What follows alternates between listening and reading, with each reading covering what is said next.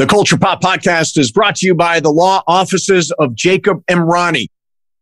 Accident or injury, call Jacob and Ronnie. Call Jacob. Hey, it's Mase. If you or a friend or loved one is injured in an accident, the first person you should call is my friend Jacob. When I did this, Jacob was great. He helped me by talking through the next steps, which really put my mind at ease. When you're injured in an accident, you got to have an expert. That's why you call Jacob, just like I did. Call Jacob, 844-24-JACOB. That's 844-24-JACOB, or visit calljacob.com. Call Jacob. Hey, everybody. Welcome to the Culture Pop Podcast. I'm Steve Mason along with Sue Kalinsky. Sue, morning times. You know, it's my favorite time of day to do a podcast. I'm always at my absolute best. How you feeling? I'm feeling okay because we're a little bit later than usual for a morning show. Yes. People wonder how Mase sleeps so much. Because I go to bed at I'm usually asleep by 10. And I usually don't get up until 8:30 or 9. So I'm in the 11-hour range. And I think that for me, I think sleep is so underrated. It is so good. It is so delicious, for lack of a better word, to sleep in. What's your average night of sleep like, Sue? How long do you sleep? I don't sleep as long as I used to. I used to be a really good sleeper. But as I get older, I get up earlier and earlier. Like sometimes I'm up at 7 something or 8:30, 8:30 the latest. So why is it that when people, now you're a little older than me, you're not a lot older than me. 10 years maybe? I don't know. 10 years. So why is it that when people get older, they sleep less? There must be a scientific explanation for this. Like my grandpa used to get up at 4 a.m. I'm like, you didn't sleep at all. He'd be in his chair at 4 a.m. watching the news or whatever it was at 4 a.m. And I'm like, how do you even get by with that little amount of sleep? I don't know. Maybe it has something to do with the fact that we don't have that many more years left. And biologically, they just want you to get in everything you can possibly get in. You know what? That may be it. Although I don't think my grandpap at 4 a.m. got much done. just a theory of mine. So you mentioned off the air my sweater, my brand new sweater. What do you think of my? If you're watching, you see it. If you're listening, you don't see it. But what do you think? I like it. I commented. It's cool. It looks American Indian, kind of a homage to Killers of the Flower Moon. Oh yeah. So you know where it's from? My designer, Amazon. This is an Amazon original, and I think it's the only one. It's a unique piece, just like Cabbage Patch Dolls. By the way, Andrew Jenks is coming up. He directed $1 Billion Babies, the true story of the Cabbage Patch Kids. But just like Cabbage Patch Kids, no two sweaters are the same when they come from Amazon. Some of them are regulars. Some of them are.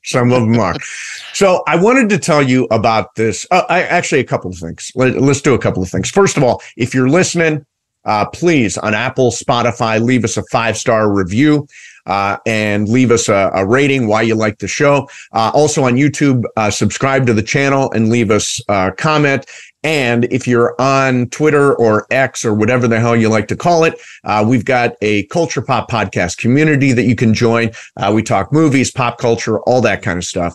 And all you do is go to Twitter/X, search the communities tab and find Culture Pop Podcast, and you're with us and talking about pop culture every single day. I posted in there, Sue, because I saw a movie this weekend that was freaky.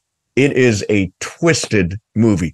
It's called SALTBURN, and it is directed by Emerald Fennell, who directed Promising Young Woman, which was, I think, 2 years ago with Carey Mulligan. Now, in this one, first of all, let me just say, Jacob Elordi, who I talked about a couple of weeks ago on the show, because he plays Elvis in Priscilla, he's one of the stars here. He is going to be a gigantic movie star. He is so good. And very kind of classically good looking. And then Barry, and I think his name is Keoghan. Is it? Oh, it's Keoghan. Oh, Keoghan. Okay. Keoghan. I'll spell it for those of you that are. It's K. Right? Keogan, Kyogan, I think. Okay. And then Rosamund Pike and Richard E. Grant. So, Sue, there are scenes in here that will make you just like wide-eyed. I can't believe that's happening. Just crazy. And the basic story is that Barry Keoghan plays this kind of regular kid at Oxford who gloms on to I Jacob. don't want to know anything about it. Oh, okay. All right. I won't tell you. Don't talk about it. Okay. Because I actually got the screener and I'd never heard of it. Yeah. Oh, so well then after you watch it, we'll do a full talk through. But it's twisted as hell. And I think for sure Oscar nomination for screenplay for Emerald Fennell. It's not Best Picture. And probably Barry Keoghan and Jacob Elordi aren't necessarily acting nominees for the Oscars, but this is a really, really good twisted movie that you've never seen before, never seen anything like it. So it's called Saltburn. It is out in limited release right now. Go check it out. And then the other thing I wanted to talk about, and then we'll get to your thing, the Eras movie, which is the Taylor Swift movie of her concert, which I saw at SoFi Stadium. You saw it twice. I saw the movie twice. Oh, you saw the movie twice. Concert once. Okay. So the Oscars have a decision to make.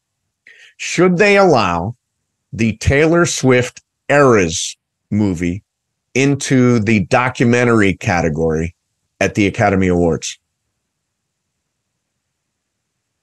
Well, it's a documentary, right? It is the filming of a concert. It's not like there's any narrative stuff, but for me, this would be like a boon for the Oscars to get all of the Swifties watching the show with her nominated for best. I just think it's technically not a documentary in the traditional sense. It really is a filmed concert, but I think the Oscars would be smart to let it in. I guess. I mean, I think of The Last Waltz, and I haven't seen The Last Waltz in a long time. And, historically, it was a lot more special because it was the last concert of the band. Yes. And it was Martin Scorsese. Yeah, of course. So, and I'm sure I forget a lot of the interviews and things like that. So this Eras film, is it like backstage stuff? No, I mean, it is it's just only the concert? Only the concert. Well, I don't know. I don't think it really warrants to be in the category. Don't you want a lot of Swifties watching the Oscars? The Oscars ratings are so shitty. Yeah, why not? I guess I haven't really thought of it in that respect, but I'm just thinking that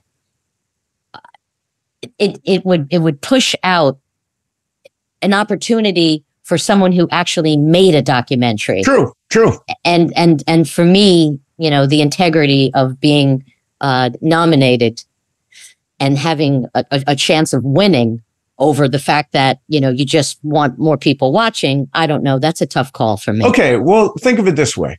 Like, I think we reward niche films at the Oscars. Movie, I just mentioned Saltburn. The vast majority of people will never see Saltburn. The vast majority of people will probably never sit through Killers of the Flower Moon, which I absolutely love. But isn't there room at the Oscars for movies that are very, very commercially successful? Yeah, but if they don't really fit in the mold of what a documentary is, and it's just the filming of a concert, I don't know. I just don't think it warrants to be nominated for Best Documentary. I say go Taylor Swift. Okay. Get into the Academy Award race. It would be good. And I also think we don't do a good job of including movies that are great big stinking hits in the Oscars, because that's part of it, right? That's an element. Like, put a movie in there that everybody's seen that's done $500 million or whatever. Barbie's going to be in there. Oppenheimer's going to be in there. Both of those are near $1 billion worldwide. So why not include Taylor Swift, the Eras tour? But is that a reason to put a movie because it did really well at the box office? Can be. I think it can be. It doesn't have to be all like obscure. I remember that only we go see. I remember years ago, and I don't even remember who the comedian was. Right. And this comedian got, I don't know whether they got an HBO special or they got some accolade that I just thought was unwarranted. Yeah. And I talked to, I don't know if it was Robert Morton from Letterman at the time. I talked to someone like high up in the executive producer world of stand-up. Got it. And they said, oh yeah, well, he's great. He's got so much energy. And I said, so what? He has a lot of energy. That's why this guy got chosen. He's not funny. I mean, he's not a great comic. You didn't think he was funny. Do other people think him to be funny? I guess. Comedy is subjective, right? It is very subjective, but and who's the comic? Do you know? And like I don't remember who it was. And I don't like trashing, but I saw that Kevin Hart what was he up for a Mark Twain Comedy Award? I don't have an issue with that. Mark Twain? I mean, it's like, and I think we've had this conversation before about who's on the cover of Rolling Stone. Right. There was a time, if you were on the cover of Rolling Stone, you were such a unique, special, you were of like an important force in music. Yeah, sure. And it's just changed. There are people. But okay, so Kevin Hart for you is not in the Mark Twain mode, right? But he is a storyteller for a generation that you're not necessarily part of. So maybe you're just not getting Kevin Hart the way other people get Kevin Hart. I don't know. I obviously, I don't. He's very smart, and he's like this tall. I don't see him as being worthy. Wow. In that stratosphere to get anti-Hart. To get a Mark Twain award. Yeah. Well, he's just a nominee. He hasn't won, right? Well, to even be in that category. Yeah. To be an option. I've just canceled Kevin Hart as a guest on the show. We are not going to have Kevin Hart on. I've made my mind up. It's not going to happen. All right. So we're going to talk about Cabbage Patch Kids, which were just, and to time this, I was a senior in high school when the Cabbage Patch Kids exploded. And of course, being a senior in high school, wasn't paying any attention at all. I know everybody had the dolls and it was a big deal. And I saw the news reports about people like going crazy in stores and all that stuff. But I was not into the Cabbage Patch Kids, but there have been other great fads in history. So, Sue, what are some fads that you came up with? The mood ring. Oh God, that was so ridiculous. It was really crazy. Yeah. Describe it, because a lot of people don't know. All right, so it was like this. I guess it was like plastic, kind of like a round ring. It was and it came in different colors, and the colors meant different things, and the color would change. So blue, I guess, was happy. Black was if you were sad. Red was angry. Red was angry, and green, I don't know, maybe you were going to make money or whatever. No testing, no scientific proof that any of this stuff works. But the ring did change colors all the time. But it did change colors. Yes. And I had one. We had one too. I remember that one well. I've got one. The pet rock. Yes. Now, if you're people were buying these rocks in boxes and they became your pet rock. Now, this may be the stupidest craze of all time that you would purchase a rock. By the way, the cost on those rocks, very, very low. It's just you grab a rock and it's your pet rock. But I don't understand what the whole pet rock thing, but it was a thing. It's a weird thing to choose a rock as a pet. Yes. Like, how sad is that? Yes. It's like, having like a leaf. Like a leaf, as a pet leaf. It was just such a bizarre object. Yeah. To be and it didn't do anything. No, it was just a rock. It was just a rock. Yeah, that was a good one. What else you got? Well, I remember Trolls. I remember Trolls also. And I don't think I ever bought a troll, but my sister was she's 3 years older. Yeah. She was really into Trolls. And I have to find out if she still has this one particular one, because they were small. They had like fuzzy hair that that like that you combed up, and I guess they were from Scandinavia. It was inspired by Scandinavian trolls. Yeah, and but my sister had a giant one. Oh, and they really? had like little outfits. I guess they had like a little shirt or something, whatever.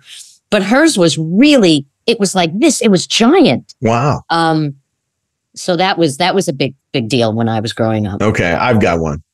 So I worked in radio in Toledo, Ohio. And I've heard this story that one day in like 1977, the rock and roll station in town, the owner walked into the station with a whole bunch of disco records and said, "We're switching to disco. That's it." Because it was such a gigantic. And remember, disco was gigantic there for a couple of minutes. And I remember very, very clearly my mom and dad learning the hustle. Do you remember the dance, the hustle? Of course. And then you'd like bump into people. Right. And they learned this. They had this thing they put on the floor and they were learning the steps because they wanted to go dancing. And my mom and dad were practicing the hustle. So that was the thing. Yeah. See, your parents, so we're like 10 years. I was 10 years ahead of you. Your parents were doing the jitterbug. No, my parents, I don't think I ever saw them dance unless they did like a dance at a bar mitzvah, like my brother's bar mitzvah. Right. But I never saw them do like fast dancing together. Oh, yeah. No, the hustle. No. Do the hustle. No. Yeah. And I don't even think I saw them do the twist because the twist was huge. Oh, the twist was gigantic. Chubby checker. What about the bump? Do you remember the bump? The bump. Yeah, that's what I was saying. Like the hustle. And then it was like, that was it was kind of like a tandem kind of thing. It was the same era. They learned to hustle and they learned to bump. Those were your standard dance moves back in 77. All right, one more. What do you got? Well, this is a because I didn't play with dolls as a kid because I was a tomboy, and there was this gun. It was called a Johnny 7 gun. Okay. You have to look it up. I actually looked it up to see if they still sell it. They're all vintage, but it was a rifle and it was on a stand and they called it a Johnny 7 gun because it did 7 different things. So you could pull off a pistol from the back of it. It had hand grenades. It had like plastic pellets. So it had 7 different uses and it was the coolest thing in the world. And I got it as a Hanukkah gift. And when I opened it up, in front of my 5 kids, so my 3 brothers and my sister, my parents, right. And the youngest of my brothers, I'm the youngest, so he's 6 years older than me. Yep. He grabbed it and he broke it. He broke He broke, I guess, the stand part of it. Oh no! So then it would only do 6 things. I just opened it and he broke it. Boy, can you imagine that as a toy today? That is so inappropriate. Oh God! Well, I had water pistols, everything. Pistols we had, yeah, but yeah, and then I had like a bazooka that would like shot out like a giant like spray of water. Everything it was a gun first, and then it did something. And it did else. Other stuff. And what was that one called? It was a Johnny 7 gun. The Johnny 7 gun. That's interesting. I was going to throw one more out here. Okay. What about, and I don't know if this is actually, I think it's probably a fad, pink flamingos. Was that a thing? Well, people would put pink flamingos on their lawn. On their front lawn, yeah. Yeah, I guess, people did do that. And like lawn jockeys, which were just so politically so inappropriate. Yeah, my God. Well, my friend Pat, Pat Buckles, right? Yeah, yeah. So years ago, she and her then husband, I was in their house and they had Aunt Jemima, like everything, right? God, so she had Aunt Jemima salt and pepper shaker. She had Aunt Jemima what like year water was dish. This was in the 80s. Oh my God. And I said to her, I said, do you have like a housekeeper? And she said, yeah. And I said, is your housekeeper black? And she said, yes. And I said, oh my God, you have to get rid of this. Yeah, that's crazy. You can't have this in your house. Oh, it is Pat. So wrong. But there were people that collected them. Yeah, so I'm sure. Had a collection of these. Of inappropriate things. Inappropriate things. All right. That's a good one. All All right, I see our guest popping up here. Cool. Our guest today is one of the most innovative documentarians around. At just 19 years old, he directed and starred in a documentary called Room 335. It was bought by HBO and met with much acclaim. Since then, he's directed documentaries like It's Not Over, The Zen of Bobby V, All American Family, and Dream Killer. He also hosted and directed the MTV series The World of Jenks for 3 years. His latest project is $1 Billion Babies, the true story of the Cabbage Patch Kids. It is playing in select theaters nationwide. Andrew Jenks joins us. Andrew, thank you very much for doing this. How you doing, man? I'm doing well. Thanks for having me. I appreciate it. So congratulations on the movie, $1 Billion Babies. It's so cool because I was in high school in 1983. So I remember this whole Cabbage Patch Kid circus going on. What for you kind of drew you into this story? So when I first heard about it, I went on YouTube and was just doing, random searches, nothing, that innovative or profound. Went on YouTube and just saw the melees and the fights and people just so crazed in malls and stores. And I immediately was like, wow, it's so incredible. It's also amazing that they were able to, the news stations were able to capture that amount of footage in 83. And then as I just went down the rabbit hole over the course of several months and learning about some of the controversy and questions over who had actually invented the Cabbage Patch Kids or came up with kind of the larger concept, I think that's what really started to reel me in and see that it was bigger than kind of just a documentary about kind of a fad and how that came to be. There were kind of several layers to it.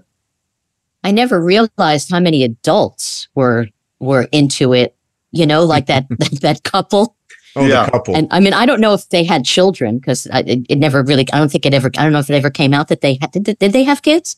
They have children, but to your point, that definitely was not the reason they were into Cabbage Patch Kids. It was their own thing. And as you know, they kind of speak to it in the movie, just the element that I think a lot of people were attracted to in terms of the fantasy component and a toy, if you will, or a doll that doesn't do anything, but that kind of leaves you to sort of do a lot of things. At least that was kind of their take on it. So you talked to Xavier Roberts, and he is a reclusive guy. He doesn't do it. You did his first interview in like 20 years or a couple of decades. How did you get to him? I mean, this guy is so peculiar, but there's some genius to him too. How'd you get to him? Yeah. So I love kind of the hunt for finding someone in a documentary. And I've kind of been a part of that journey before. And he's kind of one of the, if not the main character in the movie, if you will. And we actually started filming, not having even been in touch with him. So yeah, it took quite a long time. I found, an old high school yearbook of his and started reaching out to high school classmates of his. And there was there was kind of this mystique or sort of mystery surrounding him, whispers of him living in France these days and all sorts of like kind of bizarre rumors. Because originally he had the house with the second floor and the slide down to a pool on the first. I mean, like he was a little, the cowboy hats he wore, carried around debonair bear. I mean, he was such an odd dude. Total character. And yeah, so, like you said, he hadn't done an interview in at least 20 years. And even that interview, it was a 2-minute kind of promo for something. I don't, as far as I could tell, he had never done an interview where someone sat down and it was like any question goes. They were normally sort of press hits or that sort of thing. But like very few pictures of him in the last 20 years. Again, just this total mystery man. And so we eventually, I eventually found Della, who he has worked with for about 20 years and was able to get on the phone with her. And that was kind of the starting steps, but it took a long time. At what point in your research did you know that there was another person who came up with allegedly the model for what he had then created. That woman, Martha Nelson Thomas. Fairly early on, I saw that there was reports of that, but it wasn't pretty well into the process, like really quite a while into it, that I finally was able to get hold of the court case and the transcripts. And, you know, if you had told me going into this that a movie about the Cabbage Patch Kids, I'd be reading hundreds of pages of court documents and exhibits, and it reminded me of some of the kind of wrongful incarceration docs I've done. I didn't see that coming. But once you kind of get your hands on those, where really people are talking on the record and in court, you're able to really get a larger, just a more detailed, nuanced sense of what's true and what's not. Because obviously, when you're just Googling things, it's hard to know like what you're reading, where is this coming from, that sort of thing. So it took quite a while to really get into it, I would say. You know, the one thing, and obviously, I mean, I'm just going to make a judgment here. I think the idea was stolen. I mean, it just looks very stolen to me. He doesn't seem very apologetic about it, but I think he did steal the concept. And the one thing he stole that I think is more important than the dolls is the sort of mythology around Martha Nelson Thomas's baby dolls and the way she treated them and the birth certificate and all this stuff. And he took that to the next level with, you know, people dressed up like doctors and nurses at a hospital, and you know, you do this magical bond between the person and the doll. But I think he totally lifted that from her. Do you agree? Well, that's definitely what Mara, you know, Martha's two kids, that was her argument in the film was, and in general, was that, you know, sure, the dolls look alike, and that's what most people kind of use as evidence.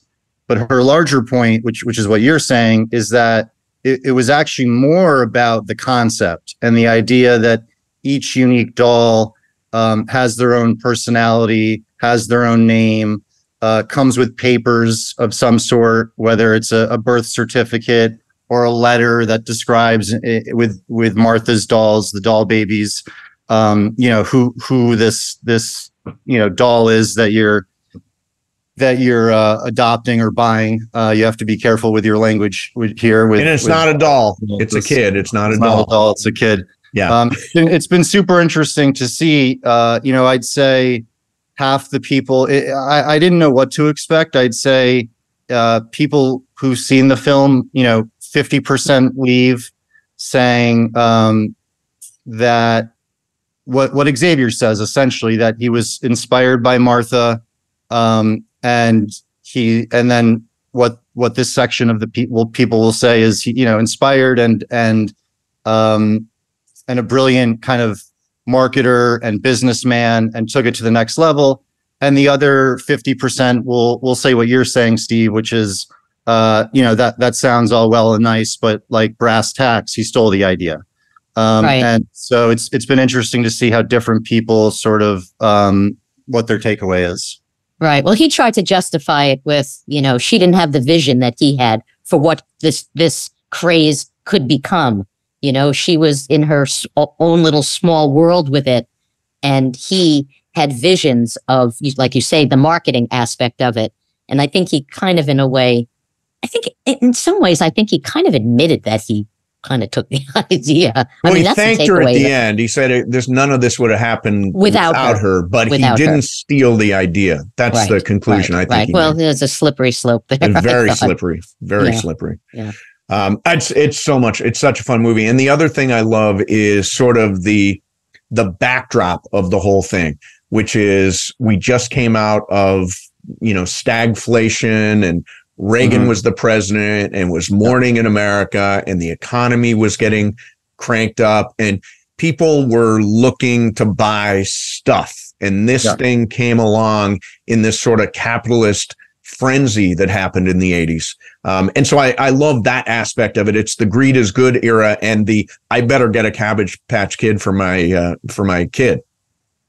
Yeah, and there's that element of, you know, you want what you can't get. And so, Cabbage Patch was kind of its own economy. To your point, there were 150 licenses around the world.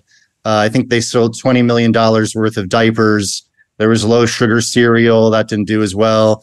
Earmuffs, baby mattresses, bubblegum machines, greeting cards. That one couple says everything from A to Z, apron to a zipper they sold with the Cabbage Patch brand on it. And then there was this real, like I said at the top, that element of you want what you can't get. And I always think one of the better stories in all of this was when, a county court, the U.S. government essentially ended up fielding a false advertising charge against Coleco, the makers of Cabbage Patch, saying that they were, quote unquote, harassing children by running ads for the dolls, which weren't available. And so Cabbage Patch, they actually had to make this big announcement. They're discontinuing advertising, no more commercials. And what did that do? That created an even bigger craze and even more of a demand. And so that to me was particularly interesting, and also speaks to kind of that moment in time in the 80s that you're mentioning. The personal connection that people had, like there was this one woman who talked about, if the doll, I'm saying they're doll. kids. They're not dolls. Kids. The kids had poor eyesight. She would do what she would do with any kid. She would take it to an ophthalmologist or something like that. And it kind of had shades for me of like Lars and the Real Girl. Yeah. That's what it felt like to me, that connection. Yeah. Yeah, no, that's right. And there, it's funny, Sue, because, it's in the movie a little bit, but one thing that Cabbage Patch lovers are very sensitive to is calling the kids ugly. And, they'll oftentimes make the correction. They're not ugly. They're vulnerable looking. And I think, there was that sense that, mass marketed dolls, not always, but were more often than not, good looking, quintessentially good looking, I should say, dolls. And in this case, they certainly were not. And that seemed to have a very big impact on the psyche of saying, I want to take care of this doll. I want to take, if there's an issue with its eyes, I want to take it to, so that was one thing. And the second thing was just that fantasy element that the couple spoke to in the movie of really kind of living out this fantasy as it pertained to your kids. Well, it's funny because, you would never hear a parent actually say that their kid is ugly, but I come from a family of 5 kids, and one of my brothers, who is actually so handsome now, he was a very, very ugly baby. And my mother told a story about being stopped. She was, the baby was in the carriage and she was wheeling the carriage in the neighborhood, and someone came by and said, "Oh, he's so cute." And she said, "Nah, I know he's really ugly." Oh, that's amazing. That's hilarious. She actually said that out loud to somebody. I love that. That's hilarious. Brilliant. Good for her. So I want to go back a bit. We did some homework on you. So we went back and looked at some of your previous work. One thing, and this is Wikipedia. So when you were 16, you created the Hendrick Hudson Film Festival. Mm-hmm. Yeah. Where did that idea come from? And you're a kid, right? You're just a kid and you're thinking of a film festival. How did that come about? So I would make short videos when I was in high school and had nowhere to play them. I would, make a short video and then in my parents' basement, play it for a couple of friends. And, film festivals are obviously for quote unquote professionals. Some are for college kids. Certainly there weren't any for high schoolers. And so I thought it'd be cool if we had like a little high school film festival in my, kind of small public high school in New York. And so we had it in that first year. A handful of people showed up in our non-air conditioned auditorium. Is it true that James Earl Jones came to the festival? Eventually, yeah. And, we've been doing it now. I'm 37. So we've been doing it for about 20 years now. Wow. Now called so it started with just a handful of students. I needed to have a teacher to be the supervisor. That was the rule. And there was one teacher who would do it. His name's Tom. the festival over the years, it went from just my high school to the county, to the state, to the country.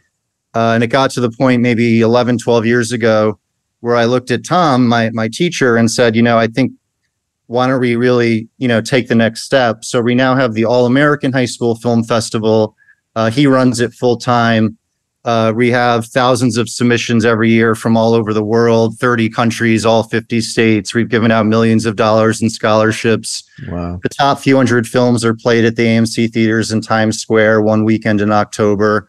And it's the biggest high school film festival in the world. Wow. And he runs it full time now. So it's been, that's been quite a journey. I mean, I've run a couple of film festivals. They are hard, man. I used to own theaters out in Palm Springs. We did the Palm Springs, Lesbian and Gay Film Festival. We did the Palm Springs Jewish Film Festival. Oh, wow. And they are super tough to run. I mean, that's at right. 16, it sounds like you didn't have necessarily a lot of, and by the way, that whole concept now, there's been a democratization of the ability to make movies. So high school kids now have access to stuff. I mean, an iPhone, you can make a movie. So I would imagine that's a huge driving force in the number of entries you actually get. 100% right. Yep. I've shot scenes in movies where, I'm in a hospital or something where I'm not, allowed to film, have proper access, not doing anything that I, morally don't think I should be doing, but, and I'm filming with an iPhone. It happens, it happens. And 99% of people don't notice the difference when it's on an iPhone. So.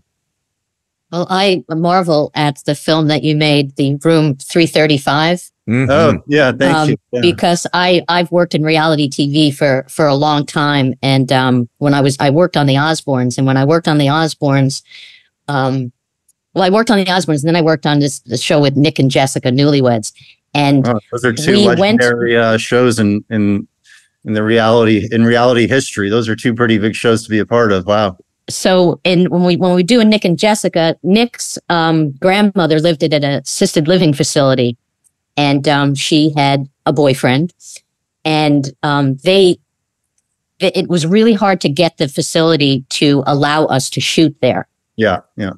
And then, while we were doing it, an editor of mine that I worked very closely with, I said, we should do a show inside an assisted living facility. This would be the coolest thing in the world. Yeah. But the fact that we came from the Osbournes and Newlyweds, no one would let us shoot there. They just thought we were going to be making fun of people. Yeah, yeah, right. How did you get access?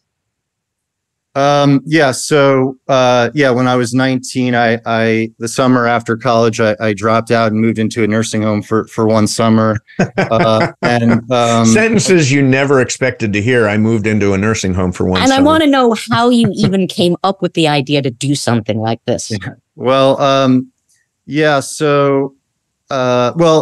I went to NYU freshman year. I thought it'd be, a chance to get my hands on cameras and start making things. And for better or worse, it works for some people, didn't really work for me. It was mostly all theory. And I had issues with depression. I just wasn't really enjoying it. And I thought, I got to go and just figure out a way how to make a movie. I knew a scripted film would cost too much. I didn't have the money to do that. Documentaries were kind of on the rise. Michael Moore was very popular at the time. And so was Morgan Spurlock with his Super Size Me movie. Yeah. I remember with both of those, I thought, oh, interesting. The filmmaker is also the star of the movie and producing it and directing it. And you don't need to hire all these different roles. They're just can kind of do it all. And my grandfather at the time was in a nursing home. I was really close with him. And so with all those kind of different moving parts, I thought, well, what if I made a movie about living in a nursing home?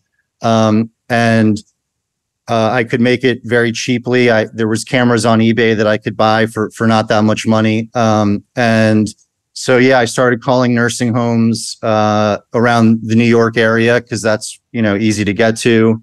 That's where I was. They all said no.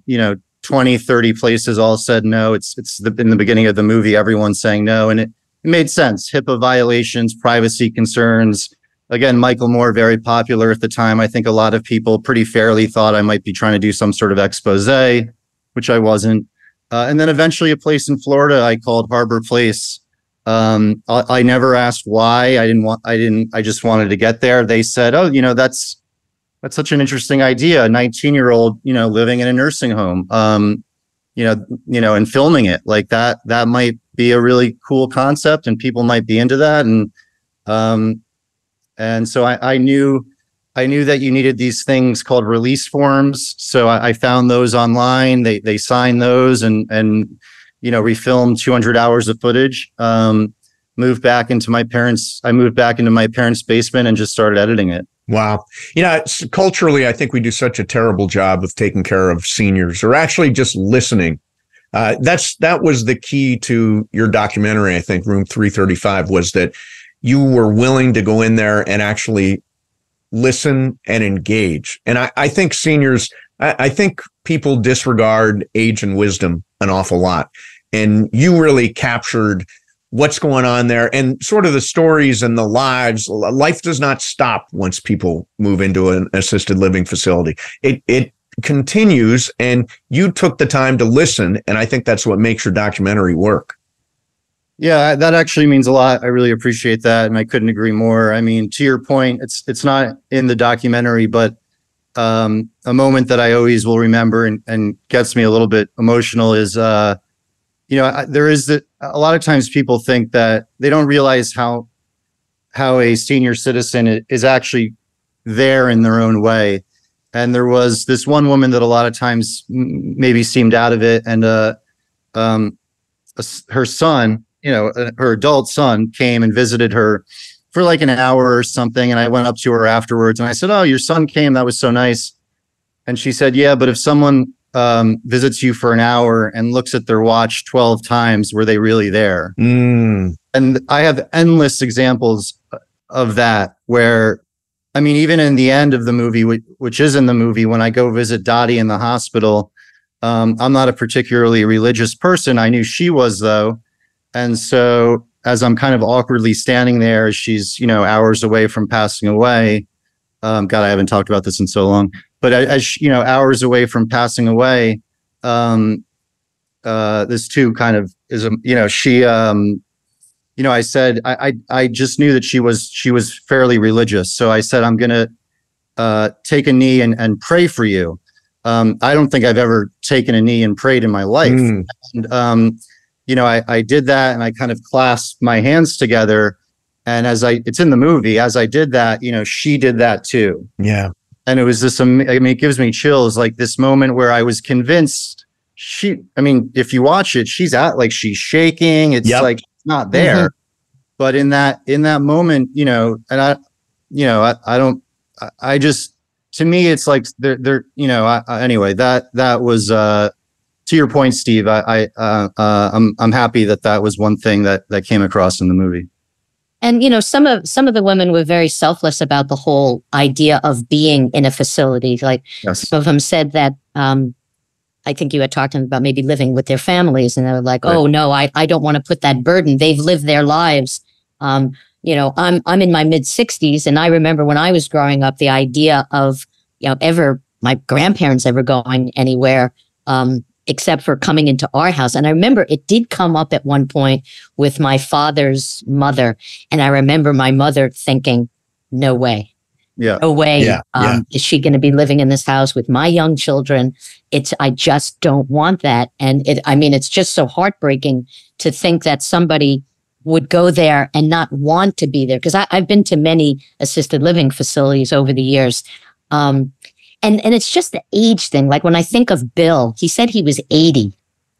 Yeah. And I was trying to put that into perspective. And I was thinking, Ringo Starr is 80 years old. Yeah, right. And you just look at the disparity between Bill and Ringo Starr at the same age.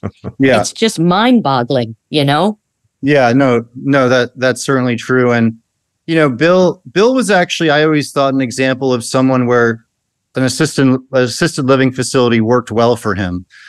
Because, I think if from what I can recall about his family, maybe there was somewhere he could stay with an adult who was working full time, and he would have been kind of just at the house, alone. In that assisted living facility, as you could see, he was walking around, he was chatting it up with everyone. He was, causing his own version of chaos. And so, it was interesting that in his scenario, it kind of worked, I think, and made sense for him being able to stay active. But yeah, the age people, aging it in different ways is certainly interesting. So I just have one other question. Yeah. Did you after you were done, did you ever have any connection with any of these people after? Did you stay in touch with any of these people? Oh yeah, of course. Yeah. No. So HBO ended up buying the movie, which is a whole other story and pretty wild one. But I visited the facility about a year later, and my mom had obviously seen the movie and been watching me edit it, so she came too to visit. And I showed Tammy and Libby, two of kind of the stars, if you will. And it was funny. We started watching it, and Tammy said, "Can you just fast forward to the parts that we're in? I live this every day." So I did that. Then I started showing it to Bill, and within a few minutes, Bill was like, "Who's that?" Bill, who was the always looking for ladies. Yes. Hey, who's that woman sitting next to you? And I was like, my mom. It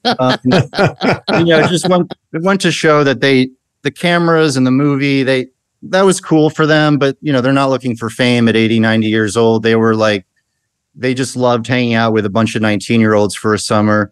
But then, when the movie came out, and it came out, in different countries around the world, not just domestically here, I set up a thing on our website where you could click on a photo of any one of the sort of main people that are featured in the movie and write them a note, an email, whatever. And so that is so cool. It was so cool. And so obviously none of them used email, but I would call them and we would have someone read to them these messages that they were getting from all over the world. And so there was all sorts of, I sent them our first film festival that we won. We sent them that award. We sent them the movie poster that HBO made. So definitely stay in touch. And then the crazy thing was that I forget, maybe a year or two after I was there, Tammy and Bill, really the two stars of the movie, both passed away the same week. So I always joked, like, I think God saw the movie and just couldn't wait to meet them any longer, because that to me was just so crazy. So you did a series for MTV called World of Jenks, and it's a great concept. We both went back and watched episodes of it. You did one where you wanted to be a rap star, and so you were working with a rapper named Mano, who had been in prison for 10 years. He had like this big scar on his face, and at one point in the episode, he like shoves you into the wall, and it looks scary. Now, you don't seem scared. You seem like this is almost like you feel a moment to bond. Describe sort of that. Yeah. So, MTV became aware of the nursing home movie. And so the thought was, what if I didn't move into a nursing home, but for MTV kind of would move into different worlds or subcultures that were a little bit more like MTV sort of suitable. In other words, just not a nursing home, but young people of different types. And so with my kind of sales hat on, I thought, the first episode maybe should be a musician of some sort, and so a rapper came to be.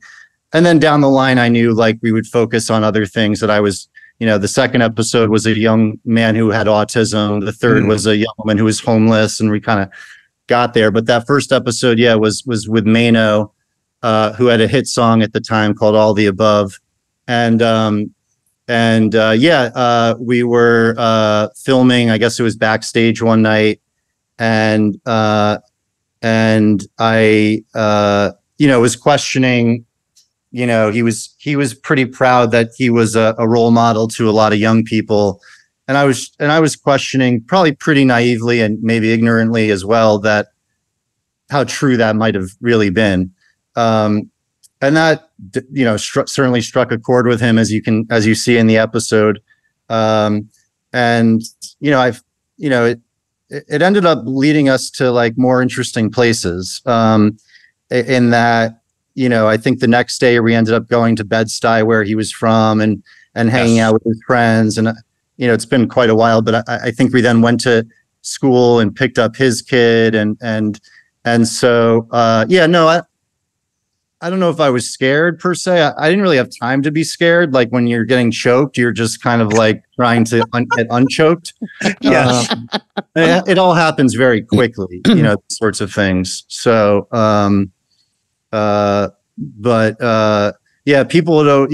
people, that was definitely, quite an experience. Yeah. Yeah. Yes, yes. You've done so many cool things. I love where your head is at when you're doing these really unique projects. Because I watched the one where you went to San Francisco and lived with the homeless woman, Danielle. Yep, Danielle. And I mean, it was just so moving. And was there ever so what were you feeling when you were sleeping out on the street in areas that could have been dangerous? I mean, did you ever have any kind of sense of concern or fear, or, being jumped, or someone, beating you up, or? Yeah, for sure. I mean, one of my bigger takeaways was just the level of vulnerability, particularly when you're going to sleep, particularly for a woman. Frankly, I don't know. That was my personal takeaway. Danielle, Heavy, as we called her, Heavy D. She was a woman, and so the idea that she every night was going to sleep on her own in a corner, or the woods, or wherever it may be, that to me was like really terrifying. My week doing that, with my camera guy, and it was just me, my camera guy, and Danielle. You do feel vulnerable doing that, but what really struck me was the idea that she did this all the time, and how dangerous that really felt. I think a lot of people don't understand. I used to run with a group of people down in Skid Row. They're called Skid Row Marathon, and they do marathons. And they actually made a really good documentary. And they made an amazing documentary about it. It's called Skid Row Runners. Oh, okay. And you talk to some of these people, and they would go to this. They were living at this midnight mission, but people say, they don't have to live on the street and all of that. But the process of getting into a place, it's not like you get a room and it's your room, and then you're just there every day. Every morning you have to leave, and then you have to, and then you come back, and if there's a room available, there's a room available. But every day you have to do this process. And I guess a lot of people were kind of fearful of, and look, there's a lot of mental illness and things like that, but there's a lot more involved in it than, I just want to live on the street. You know what I mean? And then again, there are people that kind of feared living in a place because they would get robbed, or they didn't like. The reason why they were living on the street is that the conformity of living in a place with structure did not work with where their mind was at, I guess. Yeah, you also need, with Danielle, it's in the show. We went up and met her family in Oregon, and my personal opinion, and I pretty much expressed it as I recall in the episode, was that she didn't really have at all a support system. And so when we were done filming, I felt very strange, maybe a little bit, what's the word? Guilty that, all right, that was fun. I was homeless with you for a week and filmed it, and now I'm back onto my life, and you're going to still be here on the streets. Yeah. Like, something felt kind of morally wrong about it all. And so I forget who I was talking to, but I said, do I give her some money to help her get an apartment or a job? And there might have been some of that, but the biggest thing, I forget who gave me this advice, was, it sounds like what she really needs is a support system. And so what I did, and they said, maybe helping her with an apartment or a job might just end up coming and going because she's not as familiar with how those sorts of things work and sustain themselves. And I don't want to speak like I know and she doesn't. What I did end up doing, regardless, is getting her a phone, a cell phone, and saying, "Hey, like, we're going to talk every few days, and if you don't call me, I'm going to be calling you, and we're going to really stay in touch, and that way we'll be able to like work on this together." And so we did do that for several years, and that was always, and that was true with a lot of the different people I filmed, was this thing of like popping into their lives, filming it, and then going off on my merry way. And that's always something that you kind of have to, balance. So last project I want to ask you about is Dream Killer, which is a documentary you made about this kid who got absolutely railroaded by the justice system. No physical evidence whatsoever. He's basically convicted because his friend had some sort of dream that Ryan Ferguson was the killer here. I mean, what struck me about the documentary is that anybody could get railroaded, and it makes me wonder how many innocent people are actually imprisoned right now.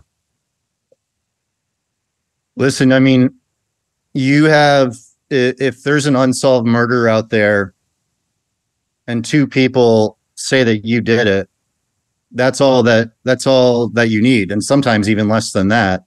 So if you add on to that an unsolved murder that for 2 years in Columbia, Missouri was the only unsolved murder in the history of this small town, and there's a lot of pressure to figure out who did it, and you have a district attorney that is essentially corrupt, you put the math together, and it's actually very easy to do something like this.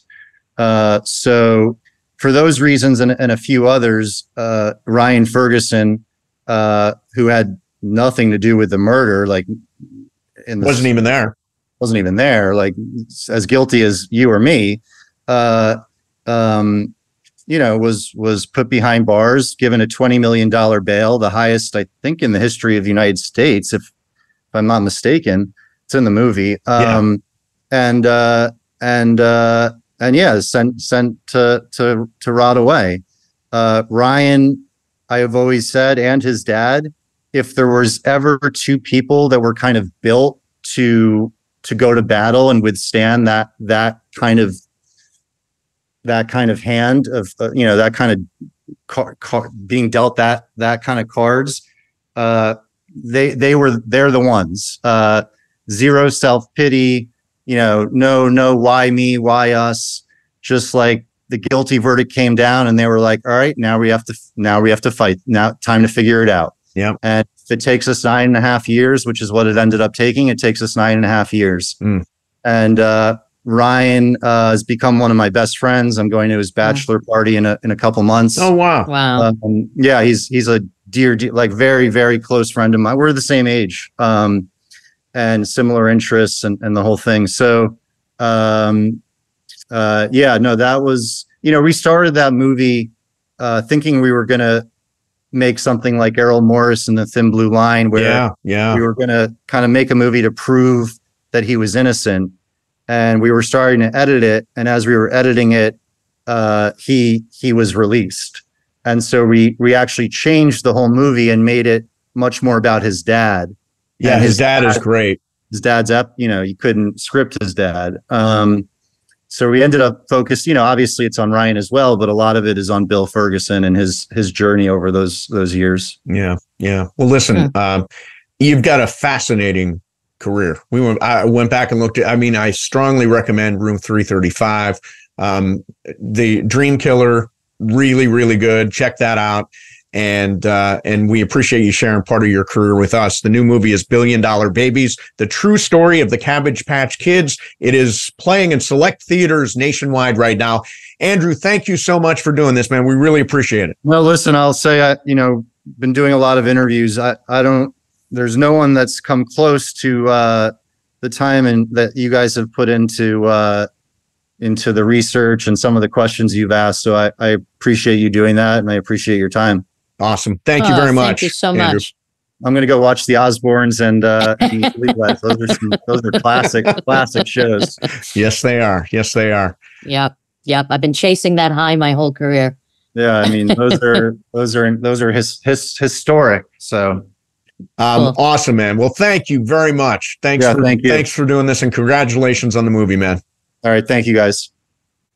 There you have it, Andrew Jenks. Very kind words from him. We definitely put time into getting ready for this show. We're not messing around here on the Culture Pop Podcast, Sue. You do your homework. Yeah, exactly. I mean, could you imagine just, he did this one movie, and then you don't know all this really cool stuff that he's done in his life? Yeah.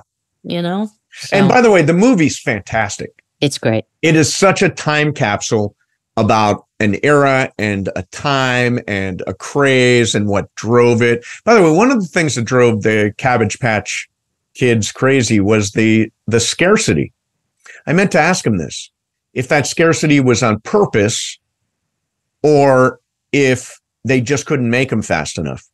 Right. Well, it was brought up with the Coleco executive, and he said, no, we did not do that. But yeah, just couldn't make them fast enough. Couldn't make them fast enough. All right, there you have it. There's our Culture Pop Podcast. Thank you very much for watching. Thank you very much for listening. Don't forget to subscribe to our YouTube channel. Give us a 5-star rating on Apple, Spotify, and leave us a review. We really appreciate that. Helps us with the algorithm and all that stuff. Sue, great seeing you. And we will see everybody next time on the Culture Pop Podcast.